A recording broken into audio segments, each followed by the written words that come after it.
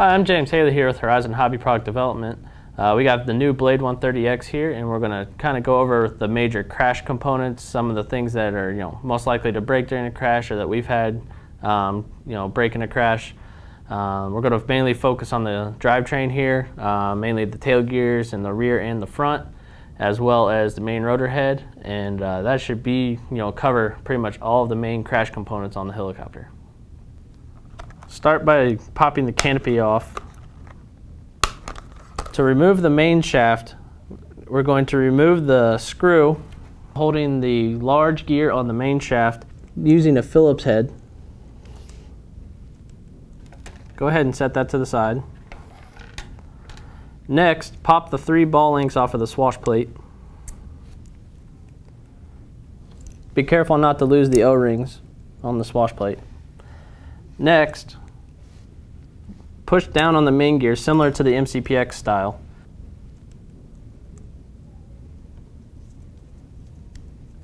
This will release the pressure on the main shaft so you can simply pull it out the top.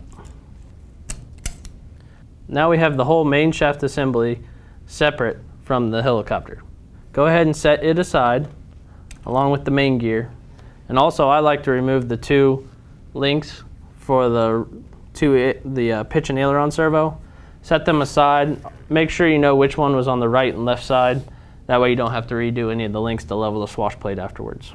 Now remove the large black gear for the tail drive unit that was on the main shaft. Simply just push it to the side and push down and it'll pop out. That unit is now out. If you were simply replacing that gear, which is a very common part to strip, this is all you have to do to go forward. You can simply put the main shaft back in. The next step will be to install the main shaft, the tail drive gear, and the main gear back into the helicopter. We will now insert the black gear above the front metal gear on the torque rod. We're going to do this by sliding it in. Hold the metal gear up using your finger and take a rod and push back towards the boom in this method, and the gear will snap up into the cup to hold it in place. You can then let go and the gear will stay in there. We will now install the main shaft by sliding the main shaft through the bearing, then align it with the black plastic gear. This will fall through. We will then slide the main gear in underneath, install with the taller, thinner piece going up. Be sure to align the flat spots up. Okay. I've now installed the main gear onto the main shaft by snapping it in place, very similar to the MCPX. And now going to install the screw through the black gear and the main shaft. This will engage the tail drive to the main shaft. Align the hole in the main shaft with the hole in the black gear. Then install the screw. I've now installed the screw into the tail gear. When done correctly, you should be able to spin the main head and the tail will spin as well. To finish installing the main shaft, install the swash plate, pin into the anti-rotation bracket. Simply pull it out so it aligns up.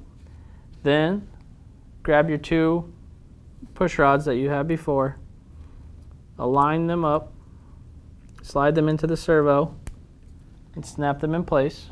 Do this by sliding the push rod into the servo.